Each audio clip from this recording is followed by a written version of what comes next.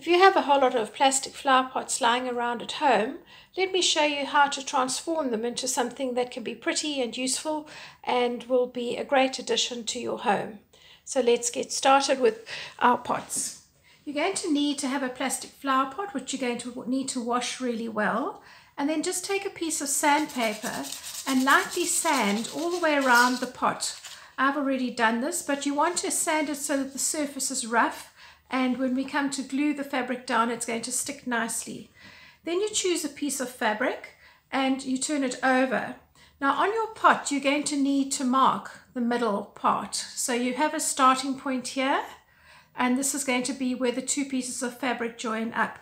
If you place these starting pieces on the fabric so that they would start your beginning of your fabric pattern like this, then as you lay your pot down, you're going to simply just take your pencil and draw a line on either side and roll your pot, and draw a line on the other side and roll your pot until you have rolled it all the way around and this mark here meets down on the other side. So I have already done that. I've rolled my fabric all the way out, and the solid line is the line that is the actual size of the pot. But because we want to turn the fabric over a little bit onto the inside of the pot on this lip, you need to add in a little bit of a seam allowance.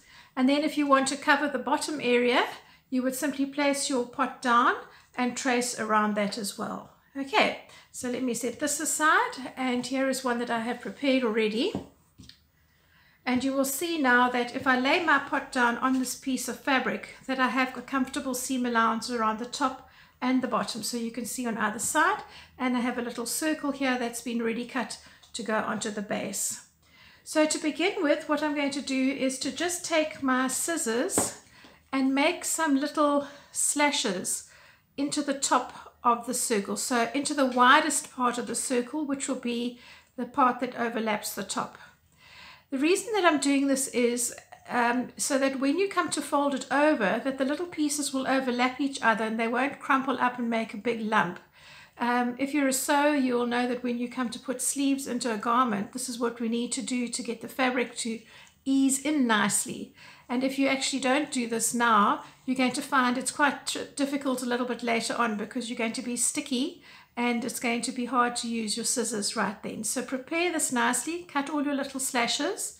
It doesn't matter if they don't go right the way down, because you're still going to trim the fabric. Then fold your fabric in half. And it is ideal to start in the center and glue outwards from both sides, because otherwise you'll find that sometimes it's easy to actually get yourself in a muddle. So the glue that I'm going to be using to stick this all down with is Podge. And I'm sure that most of you will have Podge that you have from your decoupage days. I've got my starting point here marked on my pot, and I'm simply going to paint Podge onto this. Now the Podge is going to be absorbed into the fabric, and some of it's going to come through. So ultimately we will be painting Podge on the front of the surface as well, and then we'll be sealing it afterwards. So put a generous layer of your Podge on.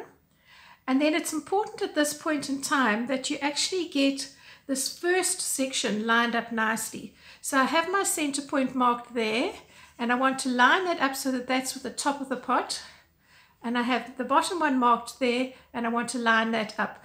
If you get this done correctly, then the rest of the pot will actually flow quite nice and easily. So you can just do a rough little wrap around at this point, and you can see that you've got a fairly even edge all the way around. So you should know that by now it's going to be easy for you to glue this. So because some of the Podge will seep through the pot and through the fabric, what you can do as you are working, do section by section, put your fabric down, and then simply take your Podge and paint it over the top. You're going to need to do this in any case, so you might as well do it at the same time. And you'll see, even though I have a little crease here, that once it gets wet, that crease just goes away. So I'm not a big fan of ironing myself, so I've got rid of that. Anyway, so we move on now. The Podge will be nice because it will actually give a sealant to the fabric. So if you are going to use this for something where it might get wet, or perhaps you might find that it's going to be used a lot, you can wipe it down nice and easily. So get this first section really nicely secured, and then you can work either to the left or the right and just finish putting your fabric on. So you want to go all the way around on both sides. When you work with a fabric like a stripe, you're going to find that the stripe won't line up exactly on the other side, and not unless you're a very clever pattern maker who knows how to match patterns. But it's very difficult on a curved surface, which is angled as well, to get a stripe lined up. So if you're a person who likes everything to match neatly, then maybe choose something that has an all-over pattern, maybe like a little spot or an all-over flower, because then it won't bother you as much. Okay, so we've nearly completed this first half all the way around. If you have little threads at this stage, snip them off. You don't want them to be glued onto the front surface of your pot. And you'll see that because I've actually pre-sanded this and it's gluing down with the podge, that it's actually really sticking very nicely. You don't get bubbles as you do with paper. This would be a lot more tricky with paper. Right, so this is fairly wet at this stage. I'm now going to flip this over and come to the other side. Quite important to get a lot of podge into this little underneath lip so that you don't have a bubble at this point. Okay, flip it over and just use your brush to flatten it onto the surface. There we go. These are lovely to put your pencils into. You could use them in your bathroom because they will be sealed to put cosmetics in. Excuse me. Kids' crayons, yeah, whatever you would like to, but very nice. Also a nice novel way of using it as a gift basket. So once you get to the overlap where the two outside edges are meeting, you will need to trim away a little bit, and it's best to have a bit of extra to play with. You don't want to find that you've got this far and that you actually haven't got enough fabric to cover your pot. So I've got the option now of having this as a straight edge with a stripe at an angle, or a straight edge coming down, and I think I'm going to use this straight edge coming down. So I'm going to just cut it here on, I think I'll do a blue. Trim this little bit off on that side. And I do this in sections just so that I can see what it looks like when I come to lay it up. Yeah, I'm quite happy with that. So I'm going to now make sure that underneath here, this area that has already been glued down, I just put some extra podge onto this so that the fabric that's crossing over will lie on top. Right.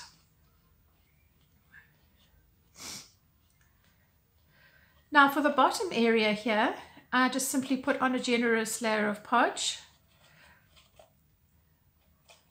and I just fold this over. It is a very uneven surface, so it's going to be incredibly difficult to get this to lie absolutely flat because there are all sorts of little ridges here.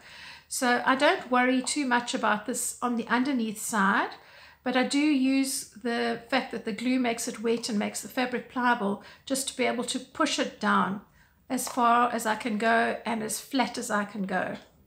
Remember, I cut out that little circle that I will place on here towards the end. Right, so we've got this all nicely down. Just keep your eye on it, because if a little piece does pop up, you just want to go back and podge that. All right, try now at this stage to smooth out any of these ridges of podge. You don't want lines like that because they will show in your work. Okay, all the way smoothed out. And on a nice warm sunny day, this will dry in no time at all. Right, so let's turn over now to look at this top side, and my surface is uneven. So the first thing I'll do is just take my scissors and quickly run around the edges here. Just use your eye to actually trim off the excess. You can always go back and trim a little bit more, but you want it to be pretty evenly spaced above the lip of the pot. There we go. That will be good enough for now. Perfect. And then because I have already done the little slits, if I put some podge down here, when I actually fold over and use my brush to do this, then it's going to lie over each other. They will automatically overlap, and it's going to be a much easier process.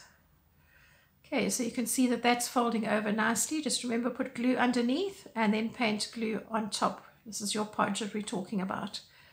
Podge underneath and podge on top. And you can see as you fold over that they just pleat themselves. Okay, spread this along nicely until you've got all the way around to the other side.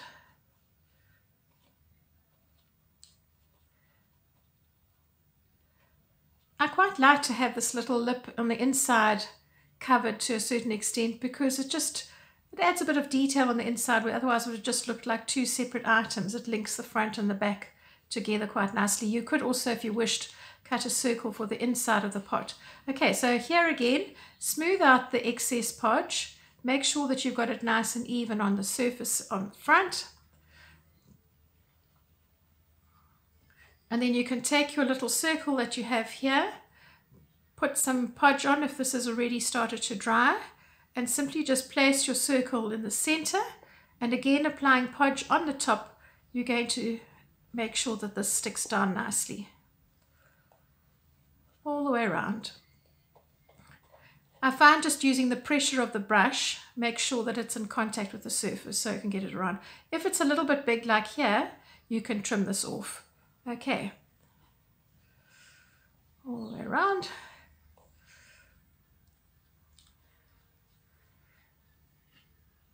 Here we go.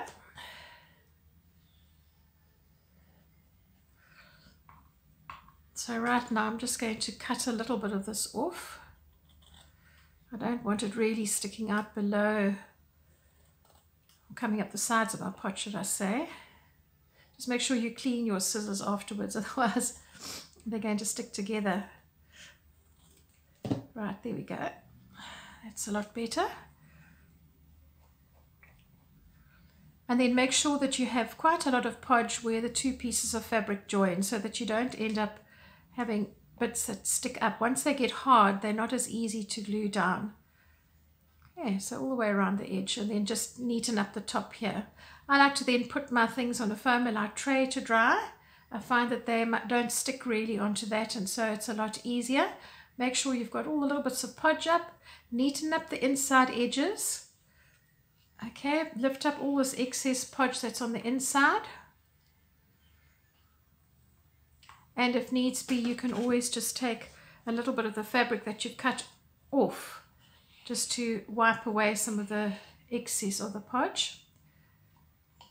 And then set this aside to dry. So I'd like to just show you now one that I prepared earlier of this one that's already been done. You can see how nicely it's been stuck down.